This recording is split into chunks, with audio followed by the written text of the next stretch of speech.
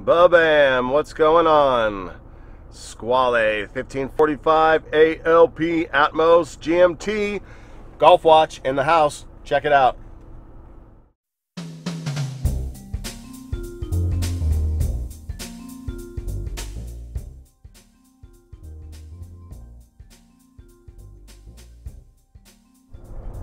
If you look back in the videos, you'll see the golfing and watches and golf watch episode.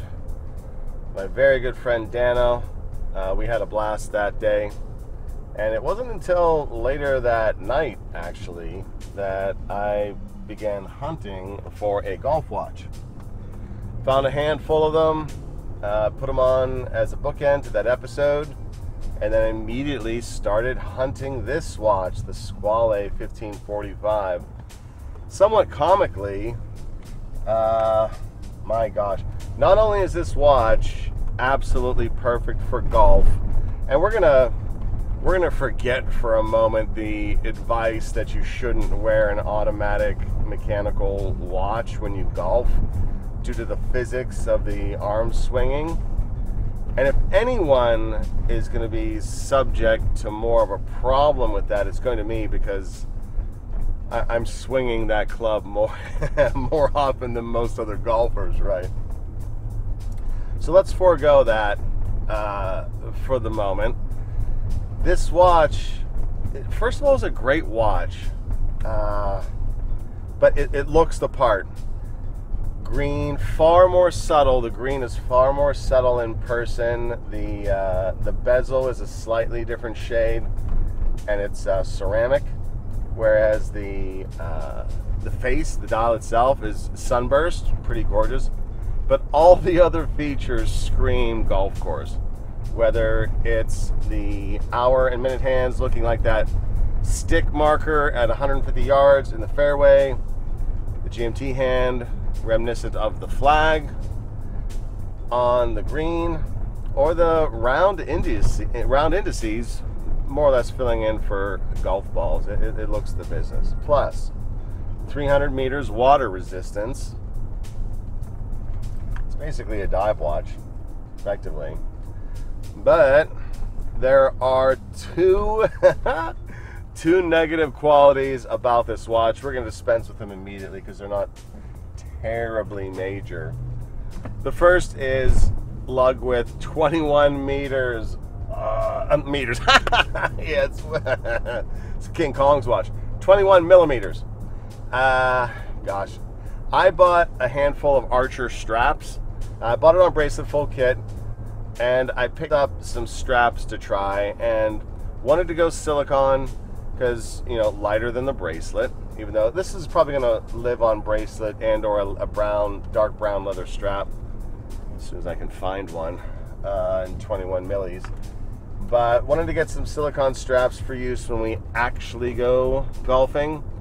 And the nice thing about these Archer straps is they've got those quick release spring bars. So get a handful of them.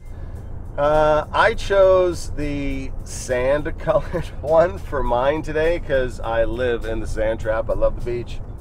But the other minor negative about the watch, which I've more or less solved, the bezel it operates like a dive bezel, unidirectional. It only rotates counterclockwise, and I don't understand why.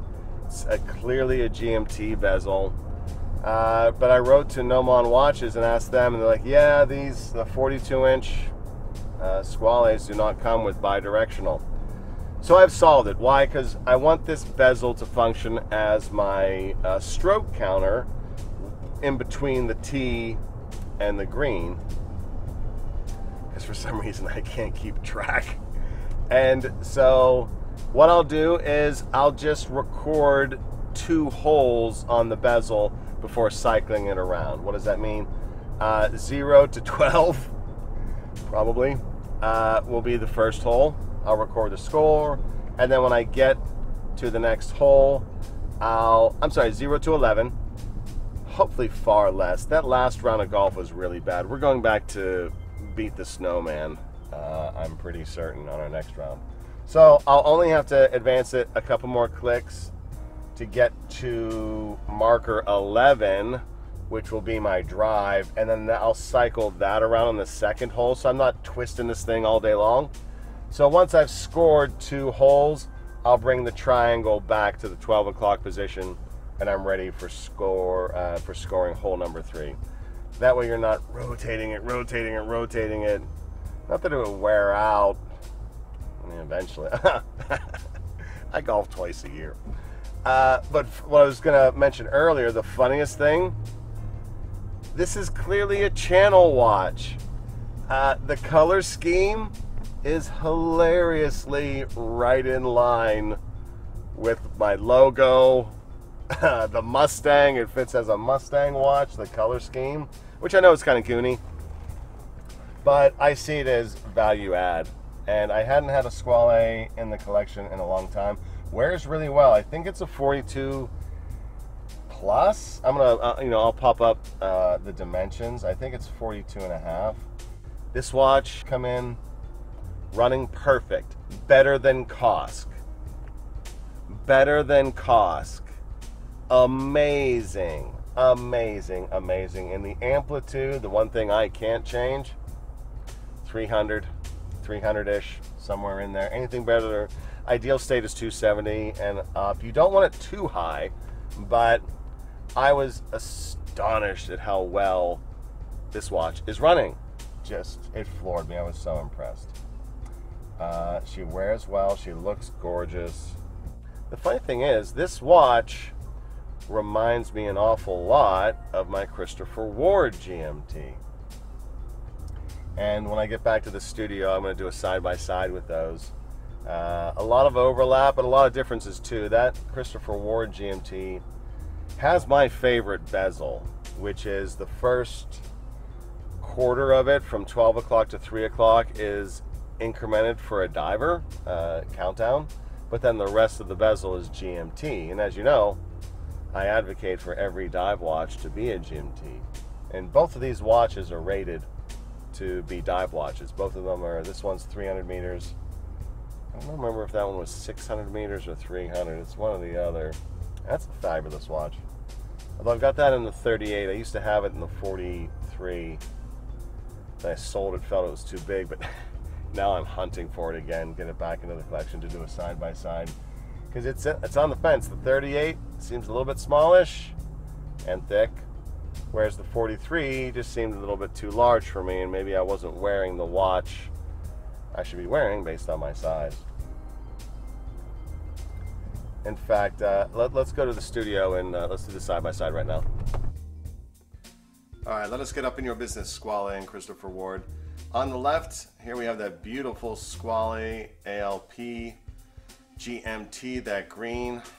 Gosh, catching some harsh reflections today, but that little sunburst is gorgeous. And then over here on the right, Christopher Ward GMT in the 38 millimeters. I will drop in the measurement and specs. This isn't really a fair compare in that this is a 38 over here. This is the 42-ish over here. I am still hunting this in 43 because, as I mentioned, I'm not sure which one it is that fits me best. But both of these are excellent and pretty comparable. They're both using ETA movements and have the similar, actually in this light, it almost looks like the dial of the Squale is black like the Christopher Ward. It is not. Let's see if we can play with this and get some of that light to hit off of it without, oh, there we go. Look at that. Beautiful green reflection on that. I actually have this on a Steinhardt strap. I love Steinhardt straps. I don't know where they get their leather from, but absolutely adore them. And this does wear well on me considering how big it is generally. Now this Christopher Ward is a darling of a watch, little GMT. I'm in love with it. That is my favorite bezel. It functions as a dive bezel. It is unidirectional, but this first 15, you know, being made for a diver, I don't know, what do you think? Too small for me? It looks a little small, but it wears a bit thick if you look at the long lead. I don't know. I love it though. I absolutely love it. You can't go wrong with either of these. This one is 600 meters water resistance. Let's get them both on the wrist side by side style. See if I can get them to hold still for us. My wrist, 6.5 inches.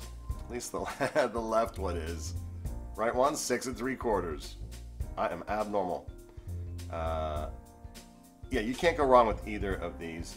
Both of them suitable for GMT, both of them suitable for diving. Mustang and Hobby of Hours approved. And that's what's up. Pair of super cool green GMTs, both Mustang approved. This one, of course, Golf approved.